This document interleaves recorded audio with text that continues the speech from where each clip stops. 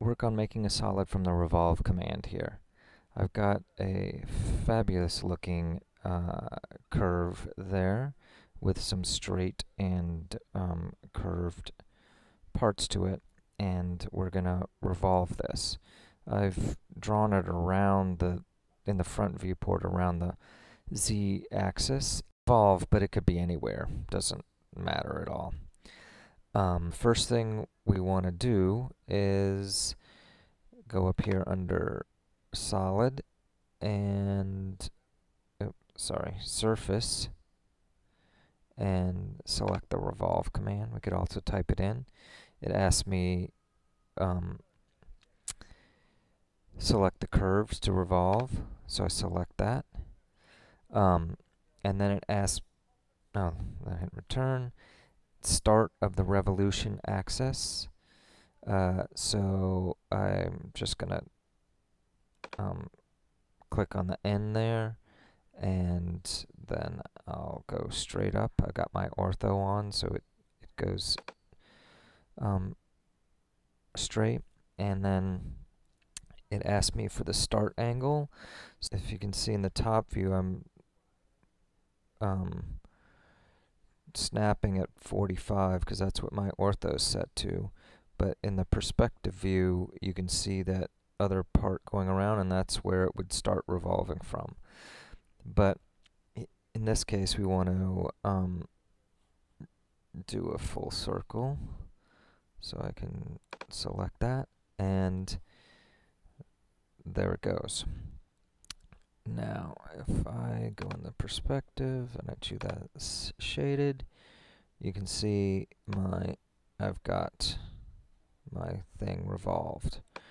There's that straight center shaft that I had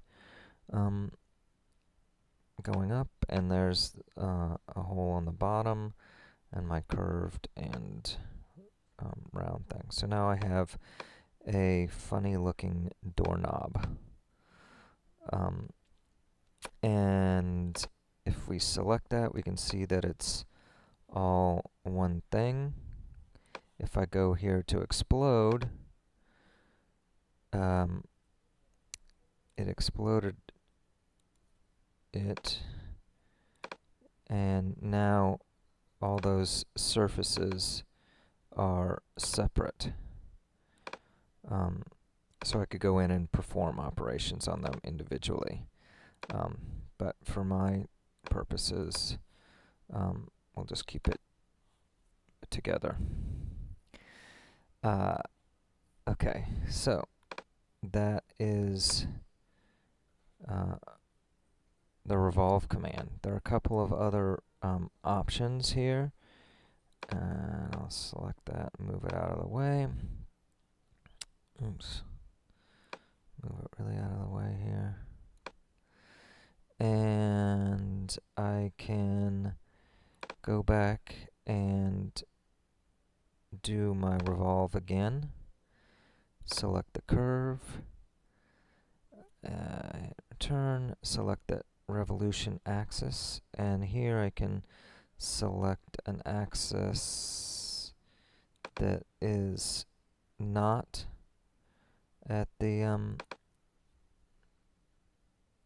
right at the corner of my curve, and I'll go ahead and do full circle again, and here we go. It's revolved around there, and it's basically the same shape, only bigger with a hole in the center, because it wasn't revolving right from the center axis of that curve that I had. But also notice that it's not closed on the inside, so this is just a single surface as opposed to a solid. If we wanted that to be a solid, we would come over here and draw a line to connect that, and then go back to my revolve command, And here when it asks me to select my curves, I'll select both of those. Hit return, start of the revolution axis. I don't know exactly what I chose last time, but we'll do a full circle again. Actually, I'll do a part of a circle.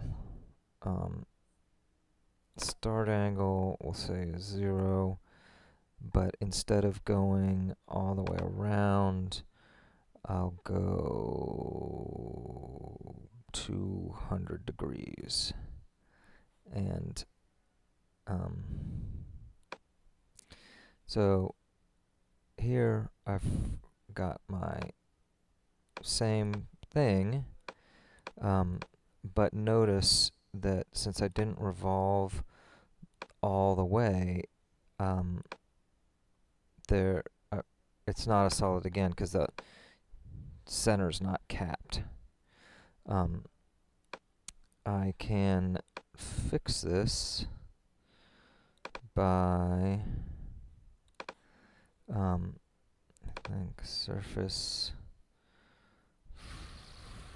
from planar curve, and this might work for me.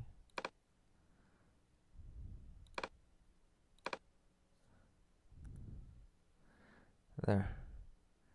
And then the same over here. Oops. Surface from planar curve. And here my curve is all exploded, so I have to select each curve individually because I'm selecting the edges of the surface, not the curve that was revolved. And return, and there we go. So now I've got surfaces, all these surfaces that are together. If I select them all and join them, then I've got a solid. So now there's one more thing we can do with the revolve command. That is to do a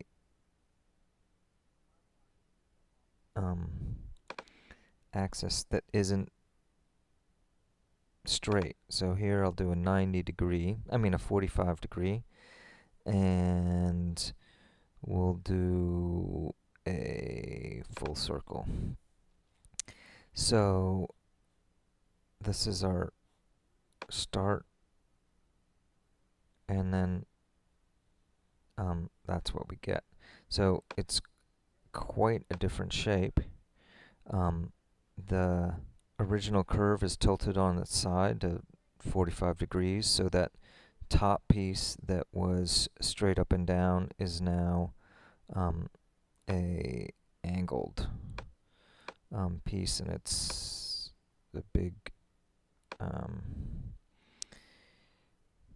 chamfered hole now, as opposed to a straight one over there.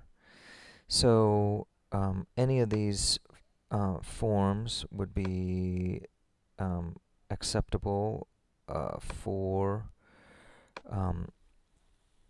using for our solid egg crate assignment.